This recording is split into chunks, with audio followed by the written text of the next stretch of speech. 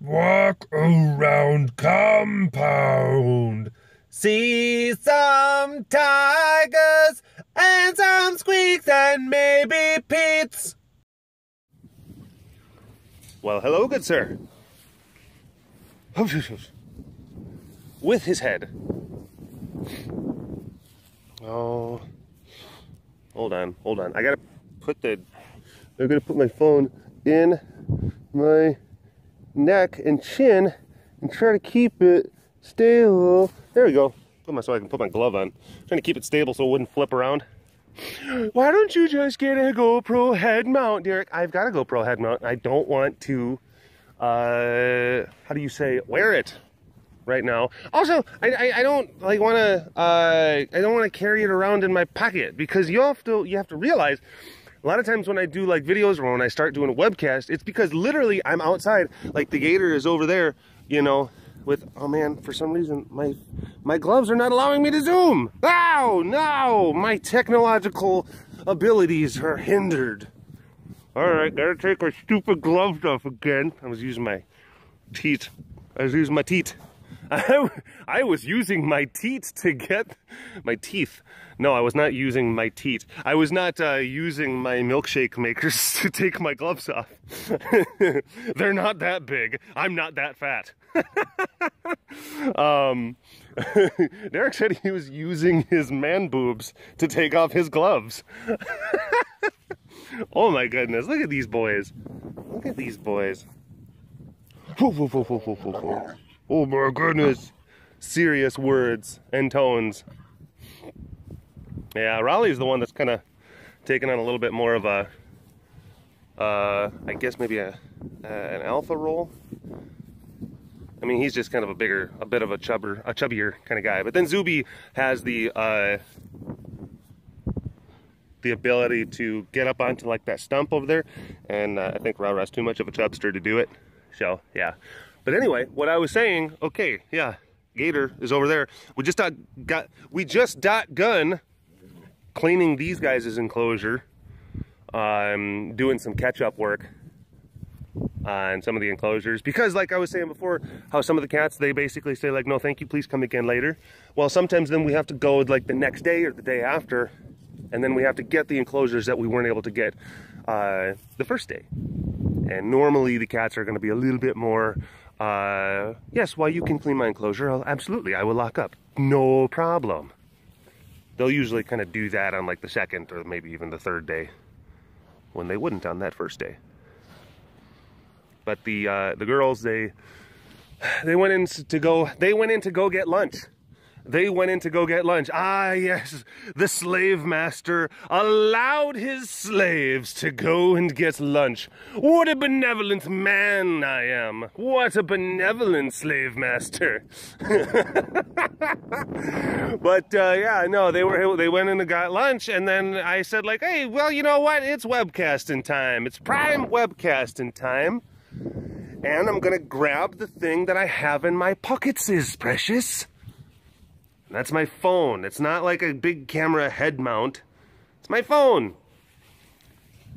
Why don't you go inside and grab it? Because I don't know, maybe I'll lose like the mood I'm in. Maybe I'll lose the magic of the cast.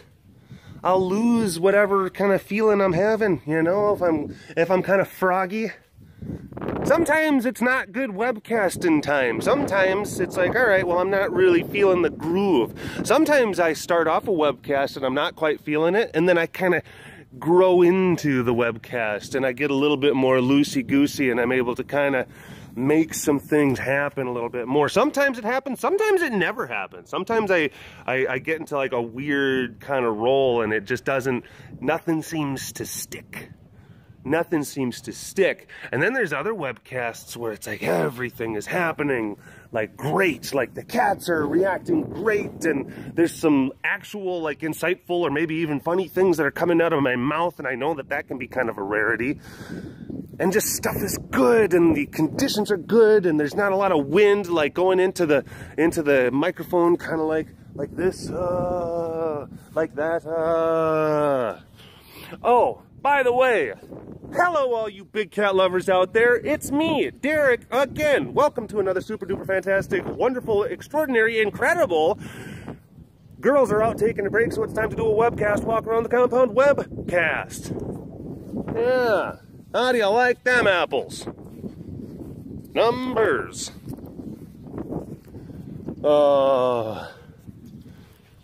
There are some people. I think that I'm getting, you know, oh, they are not in there. Where? Oh, there they are. Noe and Wally's over there. Grass around the compound.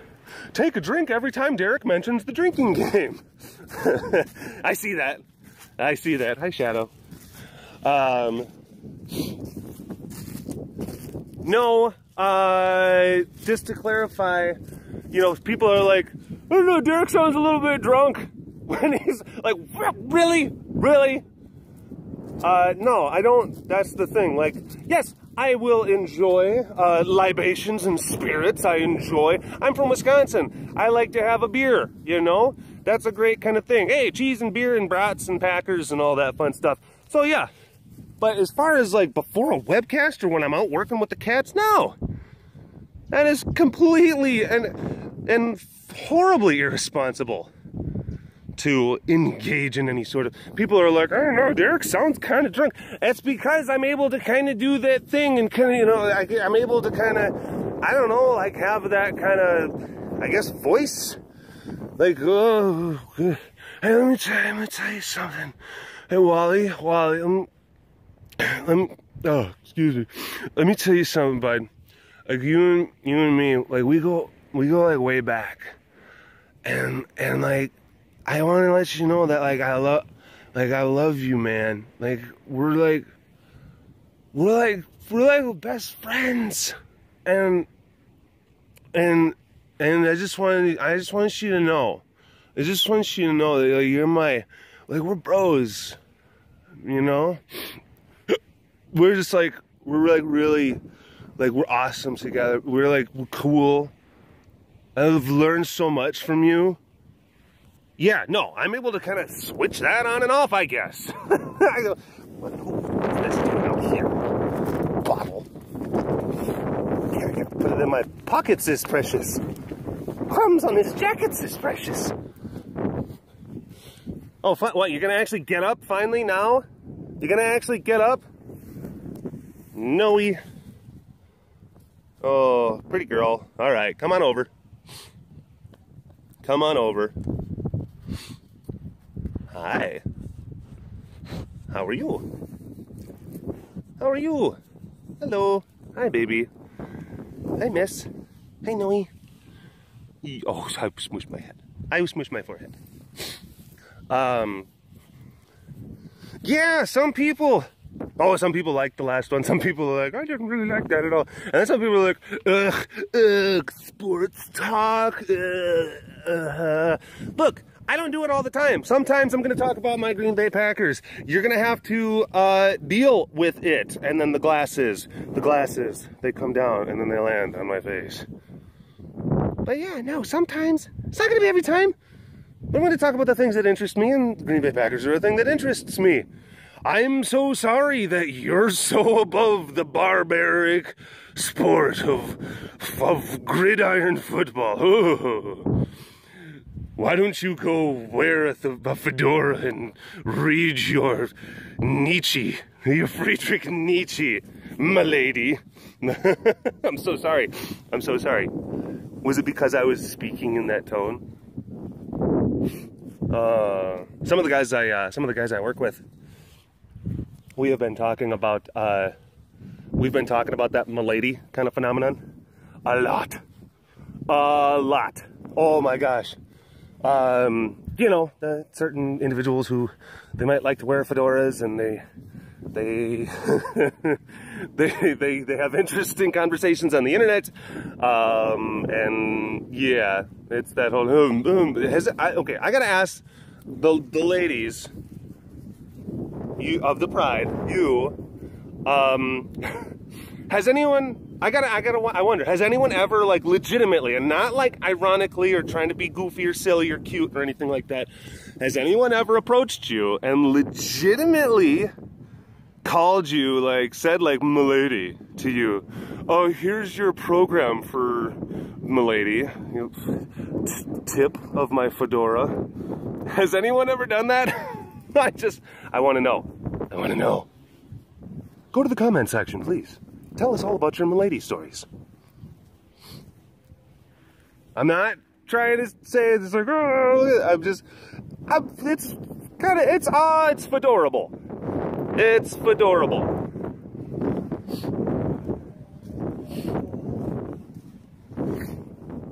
But yeah, looking at things like the Just Neckbeard Things subreddit, oh boy, some of that stuff is brutal, but it's funny. It's being hurtful to a certain group of individuals, a certain group of young men, of course. It's marginalizing them. Look, I'm sorry. Yes, it might not be the most polite stuff, but sorry, it's kind of funny. You can find humor in sometimes things that are impolite.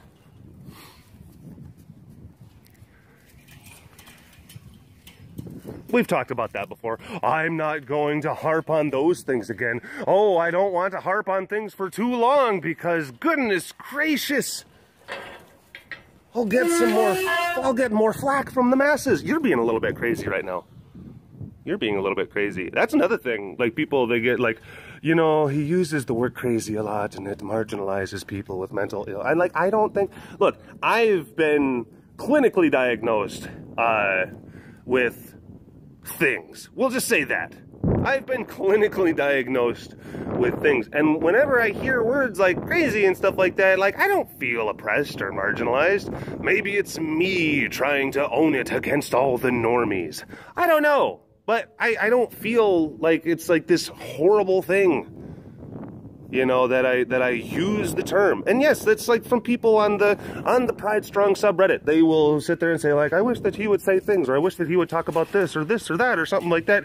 And I read that stuff and I take it into consideration, and some of the stuff I do apply to how I conduct myself.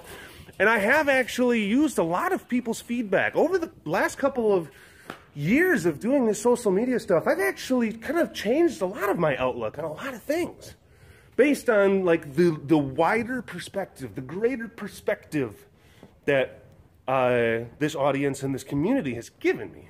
And then some of the stuff is like, okay, there's a limit. There's a limit. Bobby! Oh, goodness gracious, I can't continue to keep on showing Bobby without showing Max and Mia. That's another thing. I gotta make sure that I'm showcasing them. And that's a difficult one because they really are, I mean, they're significantly more like attuned to their wild roots. Whereas Bobby, she was like way more accustomed and socialized to people for years. Because Bobby's like 4 years old. Max and Mia are babies, and then they grew up out in the wild. So there's a lot of times where they're off and they're hiding and they just don't want to be, they don't want to be around people. So I don't try to get terribly too much in their business. You know, it's like Ace. I know Ace is inside the center portion of the lockdown area. I'm not going to go in there and try to bug him. What, just so I can get like I mean, sometimes I'll do that, sometimes I won't. You know, I don't think that it's necessarily necessary.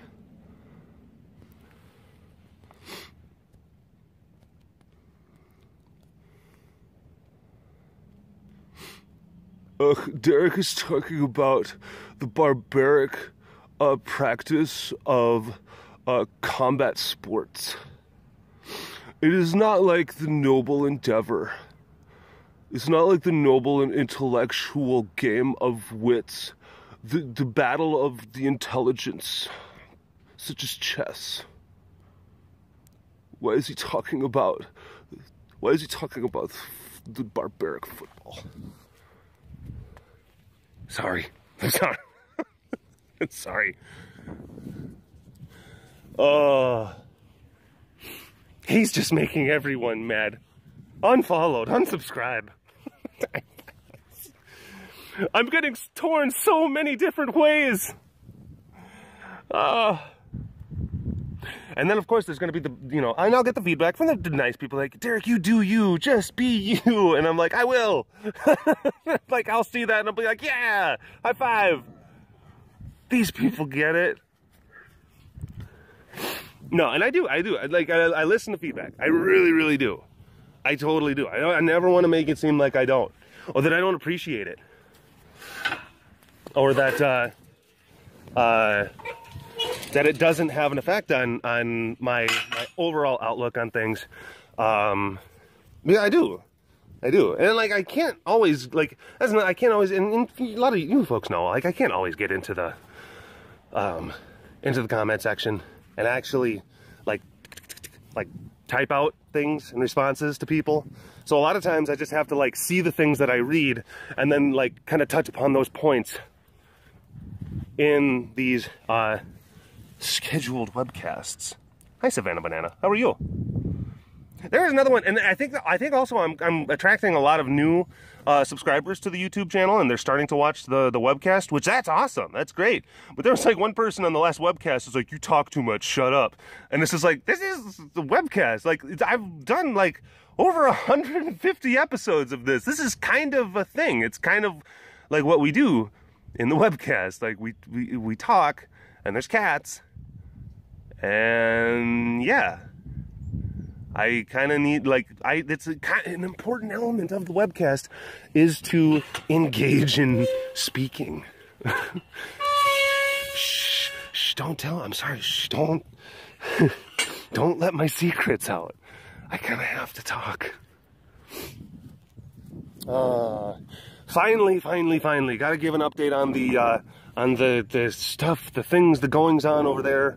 But finally getting a lot of major work done. There was some stuff that was on hold, trying to get contracts lined out, trying to get workers squared away, because you also have to realize with like contracting jobs and like building jobs, like you have to do the electric and then the plumbing and then the drywalling, and then you have to do, like, there's certain things you have to do in time. Like, you can't, you know, you can't do the plumbing and then do the framing and then do the drywalling and then do the electric. Like, there's things that have to go like in order, in sequence.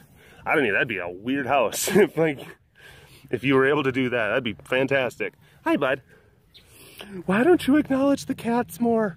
Because sometimes I have to sometimes I have to keep on track and keep on point with an idea that I'm having. And if I get off of the idea, I go on too much of a Hello Kitty tangent, and it's difficult. Hi, Boom. Hey, Boom Boom. Hi, Bud. Where are you, chubsters? No! They really like this weather. They really like this. They are digging it. Oh, look at that. Oh, it's so nice. Oh, the wind washes over all over my naked body. And I feel effervescent, like I just bit into a York peppermint patty. I get the sensation that I am a nude tiger in a cool winter's breeze. Get the sensation. But yeah, no, they're, oh, we've got the welders, and they're out there working on the pipe that Pride member Christy Kroger so wonderfully donated. And the welders are out there, they're mapping some things out, and they're going to be putting stakes in the ground for Boomer and Slade's enclosure. Finally, we had electrician out there yesterday finishing up all of the different elements and things within the actual building itself. And then the plumber is actually out today doing a lot of work down there. So yeah, it's getting done. It's getting done. So I had to give the update about that. Oh, grass around the compound. Got to go over here. Got to talk to Kate, because Kate's not going to come over to me. She's still a little bit upset, you know, about the whole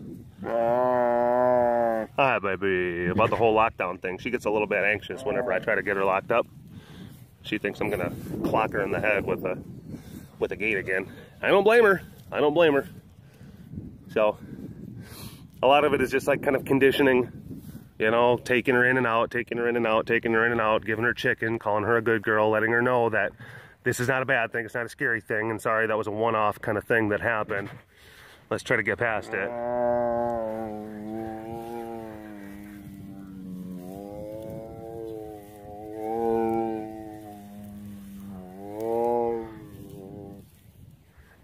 I think that may have been the longest moo in BigCatDerek history.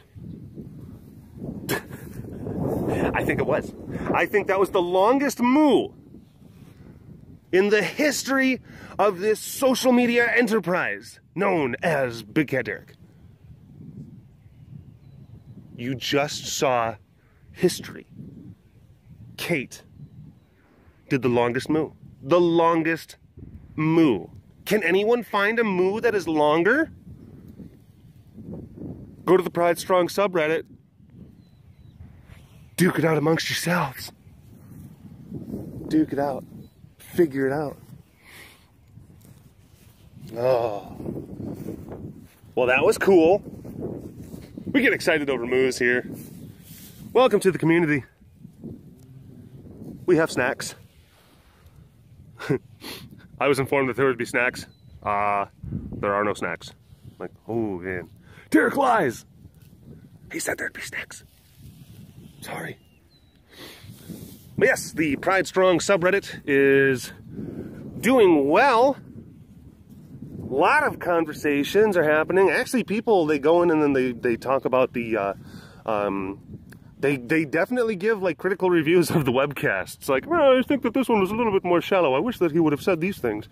And I understand, you know, sometimes I can be a little bit, you know, uncouth, maybe even unprofessional. It's a weird thing. I ride the line, and I do this kind of like on purpose in a lot of regards, between professionalism and you know, silliness and shockingness and entertainment and whatnot. And it's a weird, you know, kind of thing, because it's like I want to be in some circles, I need to try to be taken seriously if I'm trying to talk to, you know, scientists and researchers, or if I'm trying to actually project like ideas of conservation and stuff like that. Sure, I need to have some sort of clout so that a followership can hear what I say and then take those words seriously. But then at the same time, I do also want to not be afraid of engaging in kind of silly endeavors and peets and squeaks, and I want to talk about, you know, goofy stuff and weird things that happen, and sometimes I want to go on rants, and sometimes I want to, you know, vent and get upset about certain things, and sure, it's definitely, it's like, it's a weird kind of line that I try to ride, and I admit I don't always do it great. I'm still making this whole thing up as I go.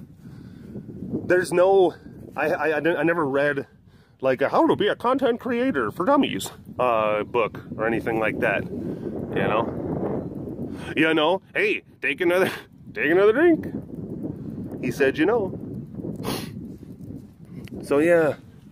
Oh gosh, take another drink because he said so. Yeah. These are, oh my gosh, these are like crutches. These are verbal crutches that I use.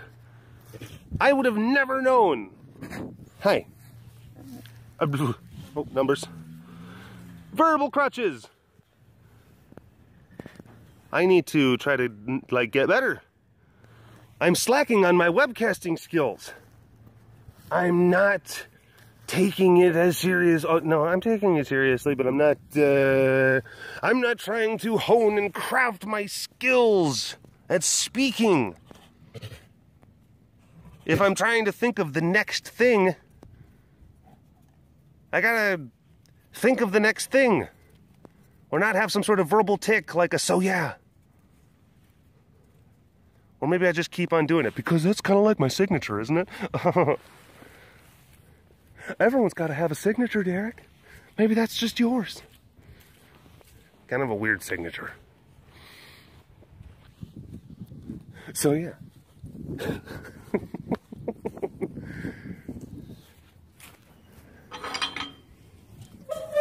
Shorty Awards. They are still being voted upon. Please go and vote. I need all the votes I can get. I need all the help. It's not just for me. It's for care. It's for the cats. It's for the footprint. It's for everything. Shorty Awards. That would be cool. To go to New York. I can go to New York. Oh my gosh. I'd go there, and then I could probably, you know, set up like a meet and greet with some of the East Coast, the Upper East Coast Pride members. Hey, I'm gonna be at this place at such and such time. Come over and see me. I'm like, oh my gosh, a whole 7 of you showed up. Yeah. That's so cool.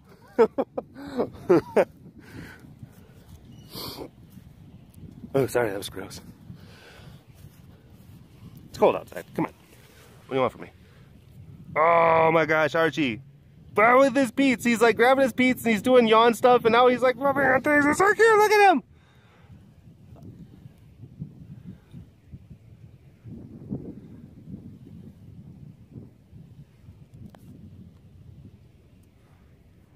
Oh, Archie. You're a mess. You're an absolute mess.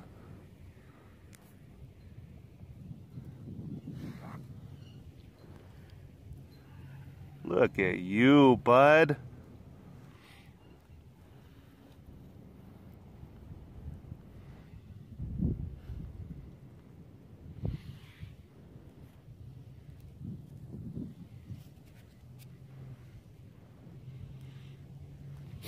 Oh, that was good. That was good. Thanks, bud. Thank you. Hi. Hey. How are you? Hello. Hello. Nice sugar pie. Beautiful girl. Beautiful girl. Pretty girl. She's more than just physical beauty, Derek. Don't judge her just on those physical attributes. You're keeping her down. Sorry. Oh.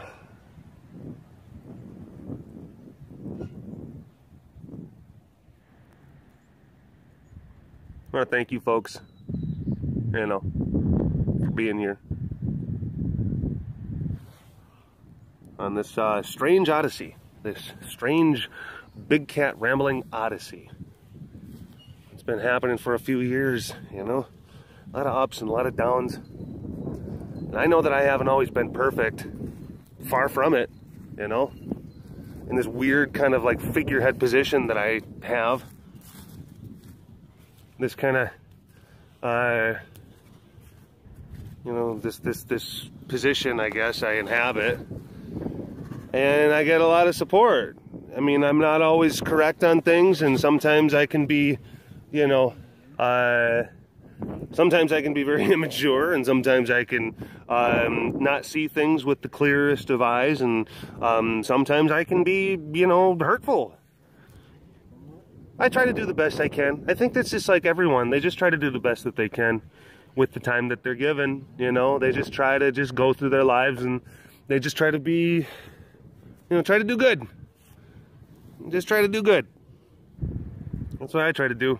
I don't try to make it, you know, more complicated than that. I used to be a little bit more like the fedora tipping guy. Huh, milady. Oh, yeah, yeah. Well, very much so. Very much so. Spend all of my time just eating bad food and watching anime and playing video games. Not getting out there. And then being just like, I don't know, you know. Oh, hey, milady. Oh gosh, awkward.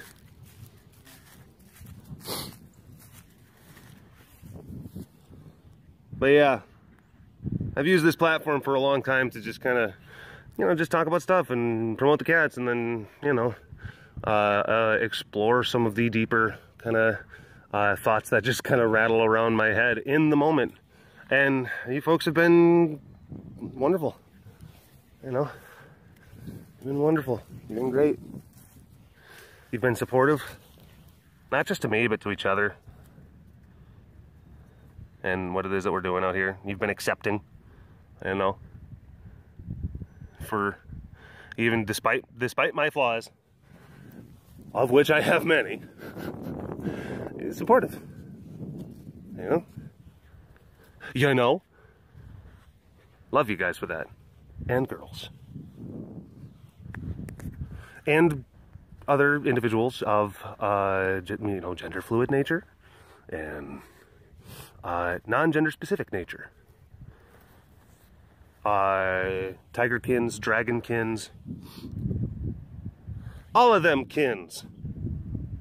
Sure, I got a couple out there. Why not? All of yous. Love you. I appreciate it. We're gonna keep on doing this thing, you know, this weird, rambly tiger ride.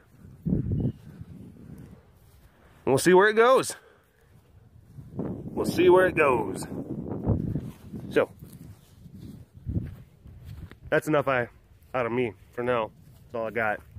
I'll talk to you folks later, okay? All right. All right, bye-bye. Hey, some of you are probably saying, how come you didn't talk about Taurus T-Bone? And then other people are like, who's Taurus T-Bone? And the Taurus, as far as this webcast is concerned, the Taurus T-Bone incident took place probably like 20 minutes after I got done filming it. And I'll tell you about it.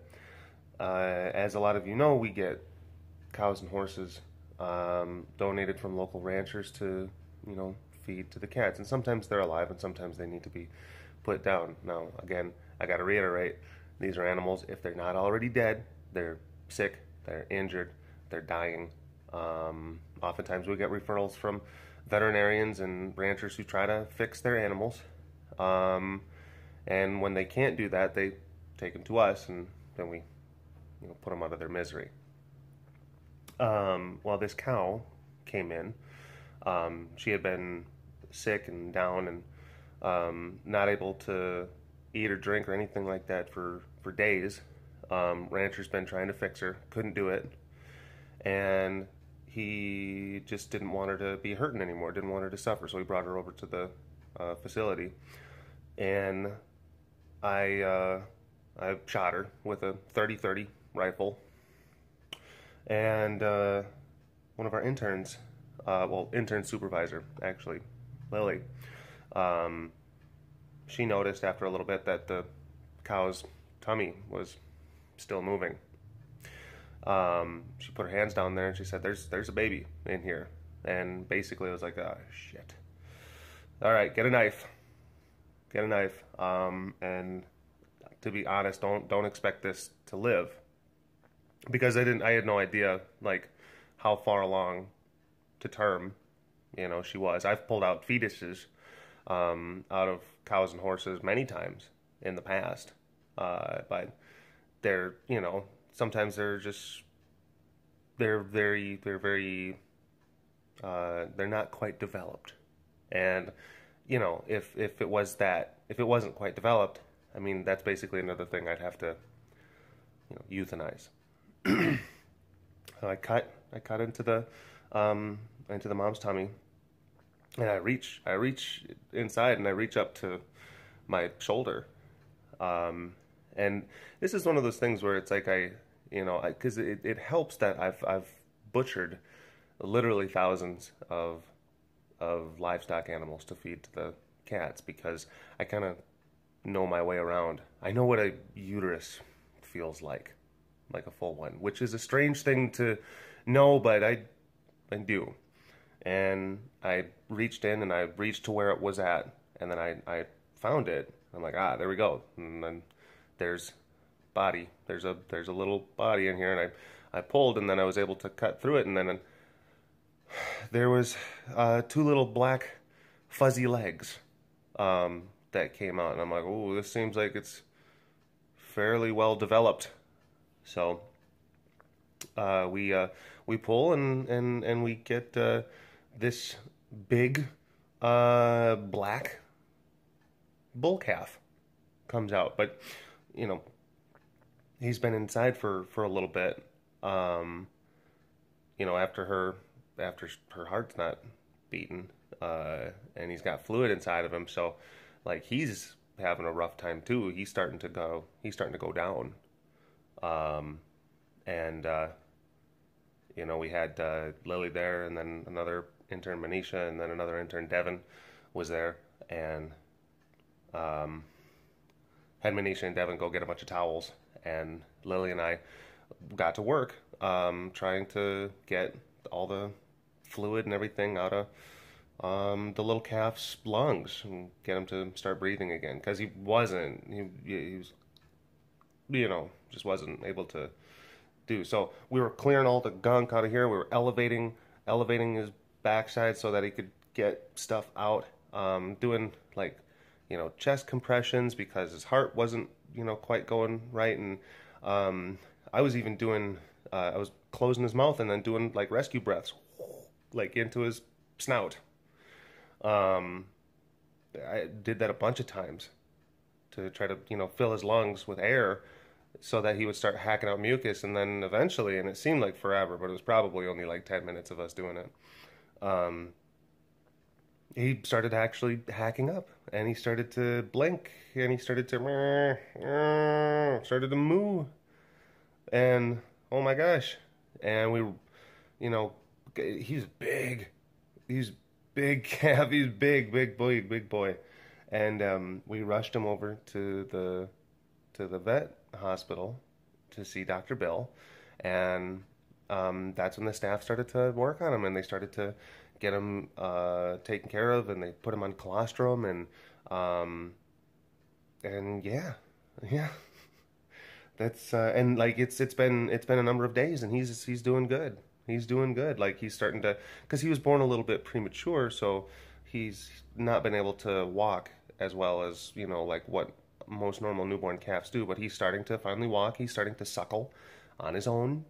And yeah, I mean, it was a really great thing. It was a really cool thing. Dr. Bill, the plan is right now that Dr. Bill's going to probably put him in his pasture, his own pasture. So it means Dr. Bill's going to have Taurus, you know, to be, you know, living and chewing on grass and just, you know, being a steer. So that's pretty cool. That's a pretty cool. It's, you know, I've spent years being on the other end of the spectrum of, you know, livestock, and when they come in, that it's nice to be on the life end, you know. But I've got a couple of, here's some videos of him, just so you can, I went to go visit him at the vet clinic, so I'll put that up on the thing here in a little bit, so you can see him, and you can see how he's doing. You know, slobbery, just a slobbery mess. All right, see you in a bit.